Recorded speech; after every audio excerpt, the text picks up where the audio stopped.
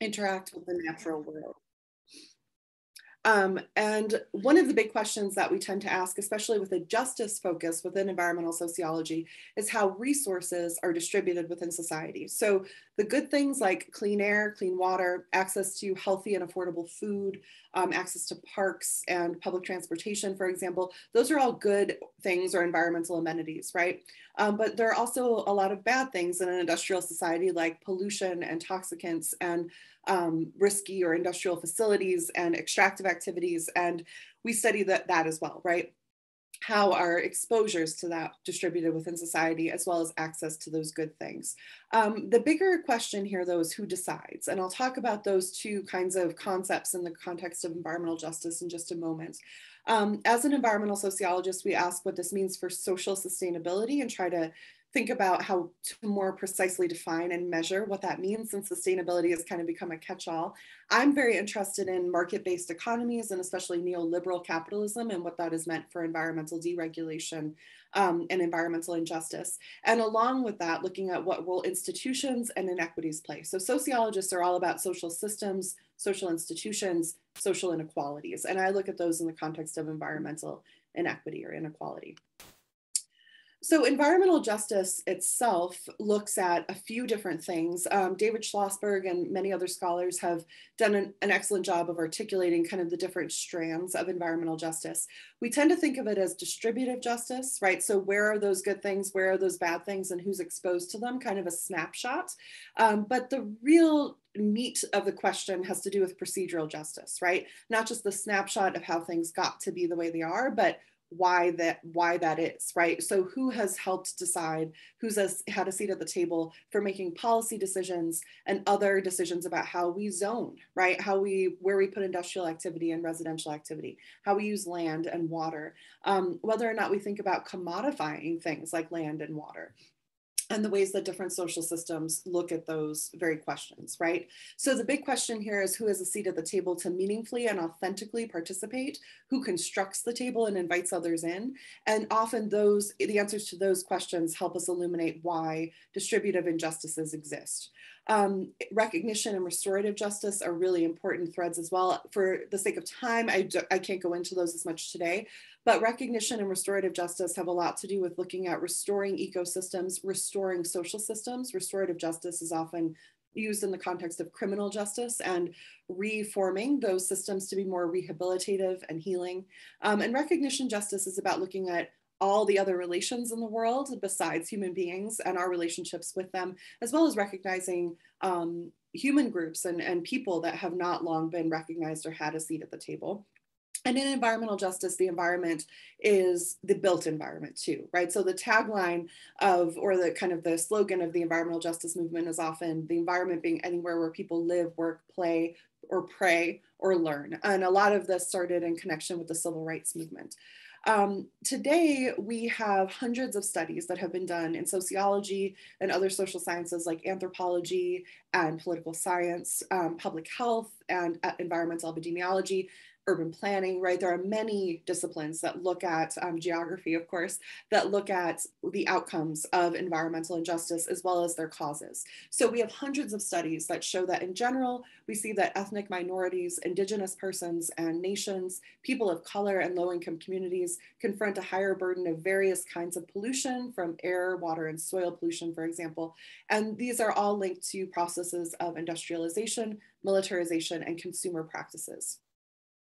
I want to mention one foundational research study, the United Church of Christ study that was done in the 80s, that was done because of a variety of kind of protests and activism, including in Warren County, North Carolina and other places, and some initial government studies that have been done that showed that there might be problems with or patterns of environmental injustice and specifically environmental racism within the US.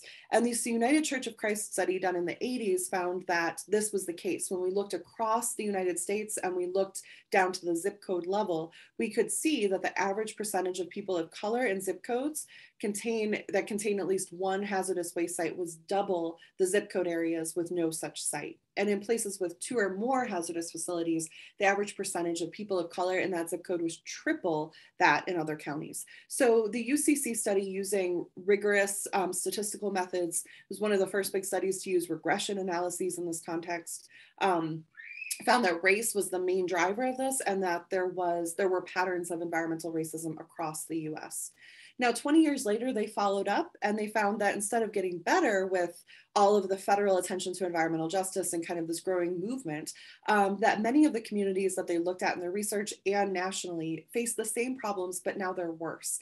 And these problems are worse because of neoliberal policy measures that started in the 1980s, right around the time the environmental justice movement kind of officially started. Of course, environmental justice activism has been going on for a long time. And if we think about colonial activism or colonial action and settler colonialism, environmental injustices have been going on for 500 years or more. But when we're zeroing in on this research about the industrial era United States, we can see that even though there was more action in this direction from the 1980s onward, government cutbacks in enforcement, weakening health protection, and basically just a dismantling of the regulatory apparatus that could oversee environmental justice and protect it, they've all been kind of taken apart, right, under neoliberal policy measures that tend to deregulate and shrink the capacity of the state to provide these sorts of protections. So unfortunately, greater awareness has not led to addressing these problems. Now, at the Center for Environmental Justice at CSU, we are thrilled to be bringing together faculty and graduate students and other folks that are working on these issues in terms of research. We're very excited to also be developing training programs, graduate certificates, and undergraduate programs that bring together all of the amazing work that's already being done and taught about at CSU. We're also building avenues for community engagement with environmental justice communities in Northern Colorado and more broadly across the American West.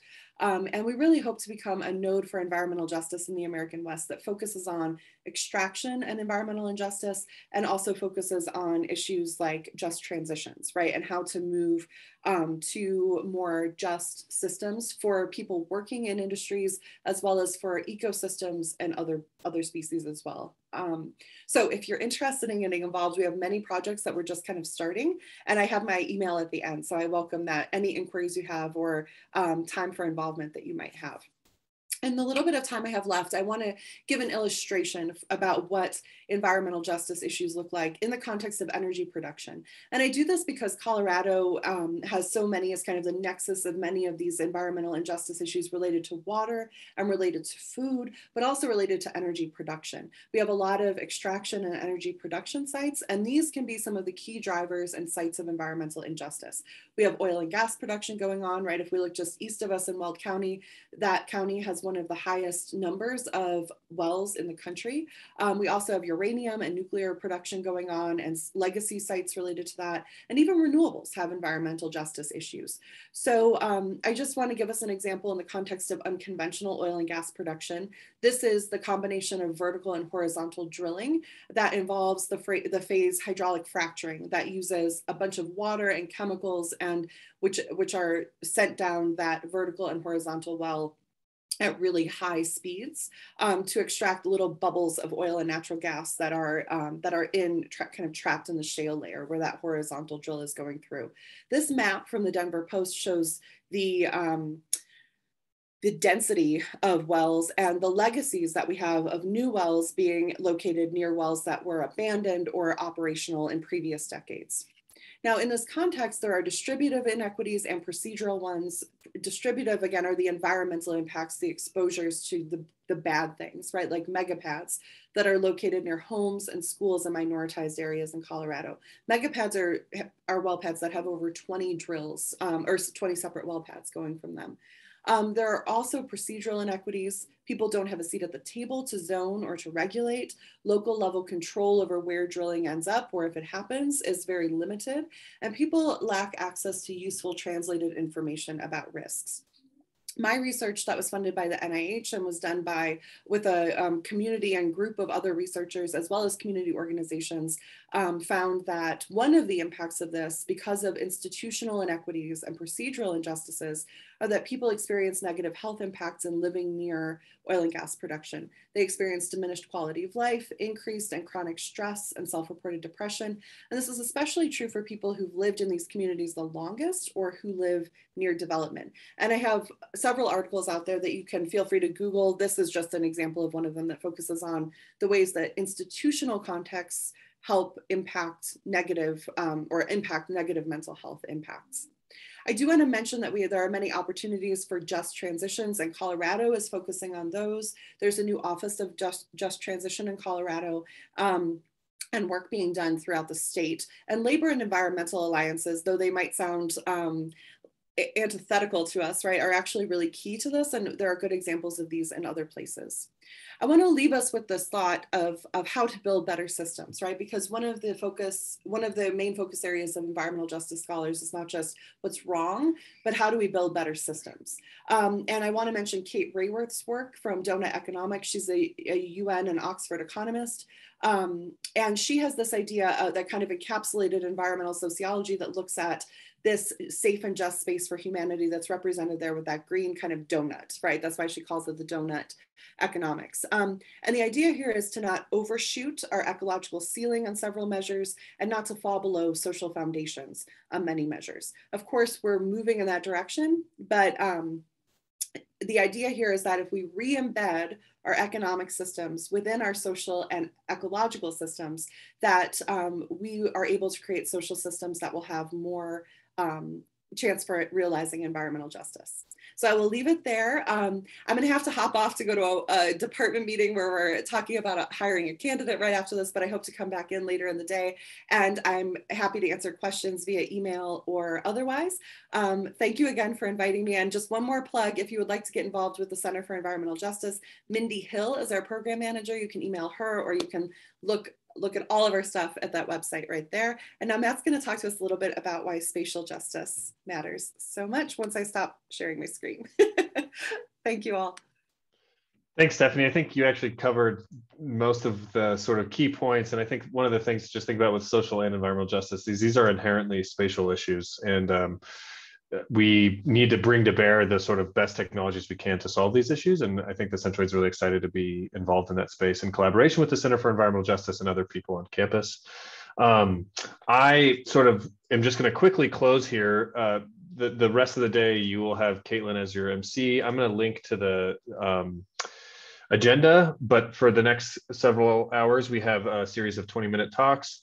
My son is home from daycare, so I will be in and out of this meeting as I trade off with my wife on